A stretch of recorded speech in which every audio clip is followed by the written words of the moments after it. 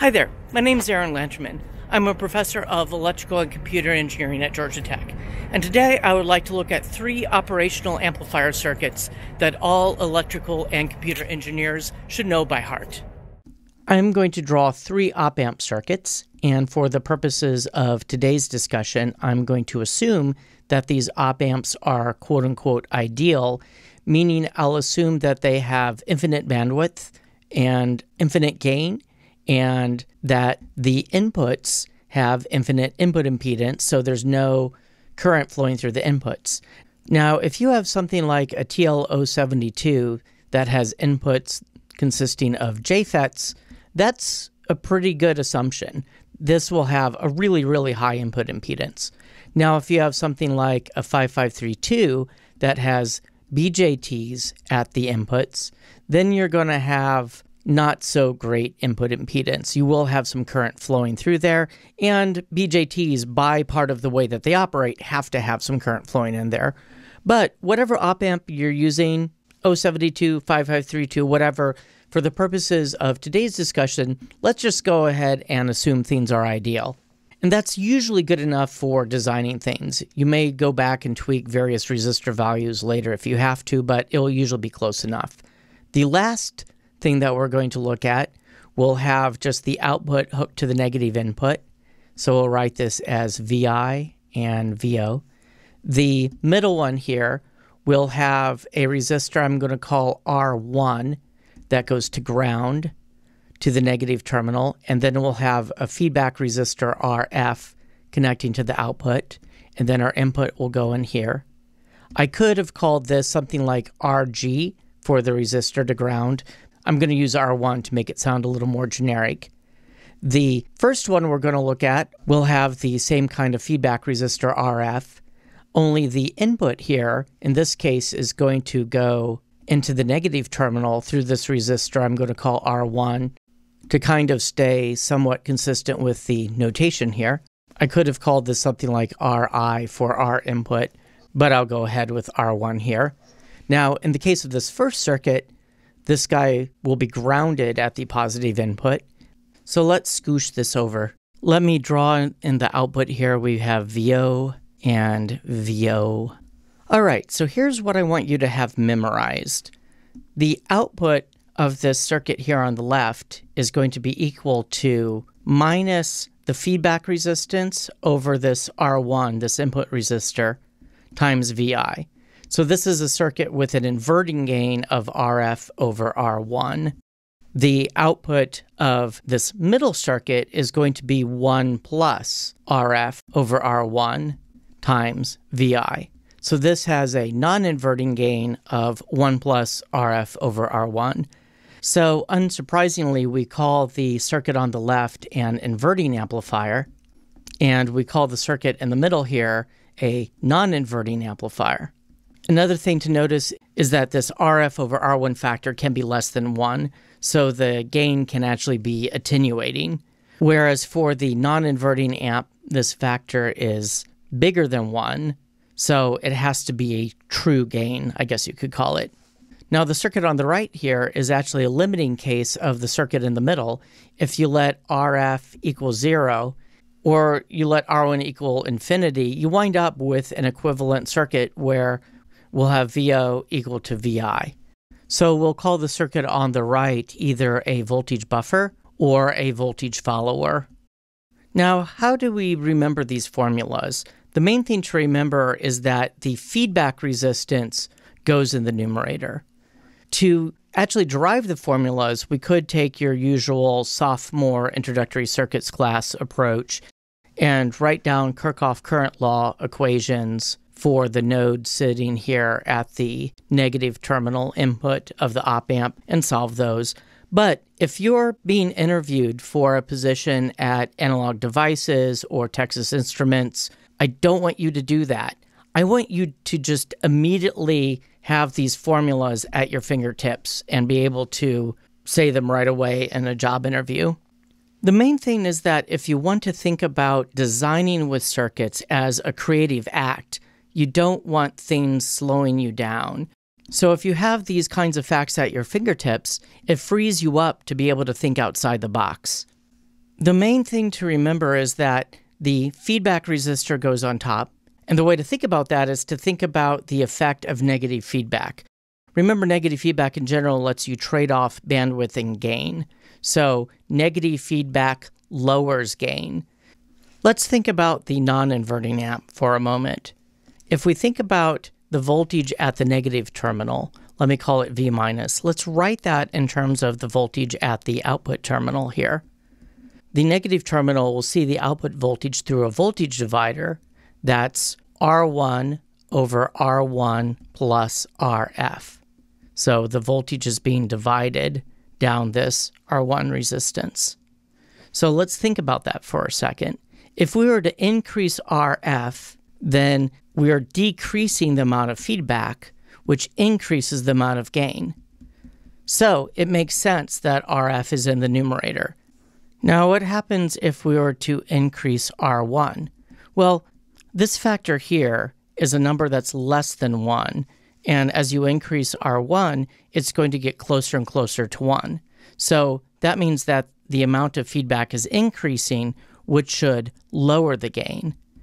So if you increase R1, this whole factor drops and everything is consistent.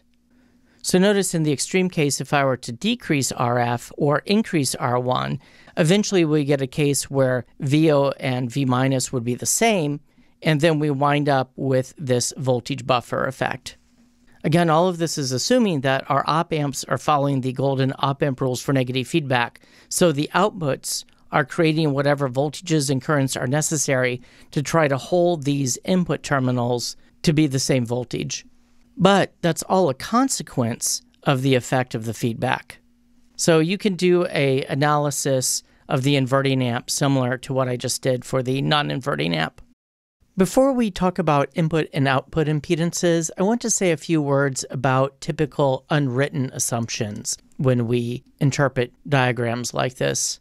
I wrote an input voltage here, and what that is really representing is that I have some ideal voltage source, VI, and then over on the other side, I assume that we're measuring VO here, this output voltage, using some sort of ideal voltage measurement mechanism that's measuring a voltage with respect to ground. But whatever this is on the other side, whatever system we may be feeding into it, has infinite input impedance, so it doesn't load the circuit down. Now, it doesn't matter much here anyway because we're assuming that these op amps are ideal. So this op amp has 0 output impedance. So even if it had some finite resistance here, we wouldn't need to worry about that. Similarly, over here, we're imagining that there's some ideal voltage source providing the input. And over here, we have some ideal voltage source that's providing the input. And we're measuring the outputs over here using some infinite input impedance devices that are measuring that output with respect to ground. That doesn't look great, does it? Oh well, close enough. We'll usually not explicitly write these voltage sources. Just the fact that we write VI, we know it's an input, will make this assumption. Now, some textbooks will go a step further, especially introductory textbooks, and they won't use ground symbols. They'll explicitly connect all of these grounds together. That is something that only happens in textbooks, so you need to get used to not seeing these kinds of connections being explicitly made. So now let's talk about input and output impedances. I'm going to use lowercase r here. If we're actually dealing with capacitive and inductive elements, I would use a lowercase letter z. Don't read anything special into the fact that I'm using lowercase letters to represent input and output impedances. The reason I mention that is that a lot of times we'll use lowercase letters to represent special small signal or AC values. Here I'm just using lowercase to try to differentiate from the capital R's that represent the fixed resistors in the various circuits. And actually, let me redraw this a little bit to try to more clearly indicate what I'm meaning. Let me extend this out a little bit, write VN over here, and then I'll write my RN symbol here. Let me start with the easiest one first, which is the output impedance, because the output impedance of all of these circuits is 0. So why is that? Well, remember, we're assuming that the op amps are ideal. So the outputs of the op amps are ideal voltage sources with zero output impedance. So the outputs here are free to create whatever voltages are needed to hold these inputs at virtual ground. Now, the most common error students will make here is that they'll say that Rout is equal to Rf, and that's not true. Now let's think about input impedance. For the non-inverting amp and the voltage buffer, the input impedance is infinite. And why is it infinite? Well, we're taking our input and jamming it right into the positive input of the op amp. And again, we're assuming these are ideal op amps and hence have infinite input impedance. The trickiest one to think about is the input impedance on the inverting amp. And that turns out to be R1. And the reason is that assuming that this op amp is ideal and is following the golden op amp rules, here this negative terminal is being held at a virtual ground. So whatever voltage source you have over here sees a resistance to a ground. So that's just whatever that resistance R1 is. As far as the voltage source over here is concerned, it doesn't care if it's a virtual ground or a quote-unquote real ground. It's still going to be R1. Students will often write things like R1 plus RF. It's not that. They'll want to write R1 in parallel with RF. It's not that. It's none of those things. It's just R1. So all of these circuits, as far as the outputs are concerned, are pretty nice because they create a clean break between different parts of your circuit. You do have to be careful in the case of the inverting amplifier. If you have an output that's less than ideal driving it, you may have to deal with the fact that you might get a voltage division effect with this input impedance of R1. In general synthesizer type applications, for instance, values from R1 will tend to range from something like 10K to 100K, with something like 50K to 100K actually being a little more common. Now, you might wonder, well, why 10,000 or why 100,000? Let's say I wanted to build an inverting amplifier and I just said, hey, let's let R1 equal 10 mega ohms and let RF equal 10 mega ohms. What will that do? Well, that would invert the signal without having any gain or attenuation. And it would also present a super high input impedance. Look at that 10 mega ohms. That would be huge. But in general, this is bad. And the reason you don't want to use such high resistances is because of noise. And the higher the resistance is, the more noise you have. Let's say we were to change this from 10 mega ohms to just 10 ohms. Okay, so these are very small resistors. Those would have very low amounts of noise. But this is going to be bad news too. You don't want to do this. Why don't you want to do this? Because of the high currents you'll wind up with in most practical applications. If you have a very small resistor here, you're relying on this voltage source being able to produce a ton of current. And more to the point, you're relying on your op amp to be able to produce a ton of current. And I know I've repeatedly said that we're assuming that these op amps are ideal, but real-world op amps are not.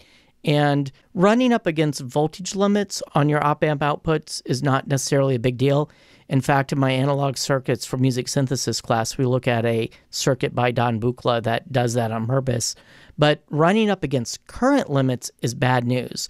Running up against current limits means heat, and heat means destroying your op amp.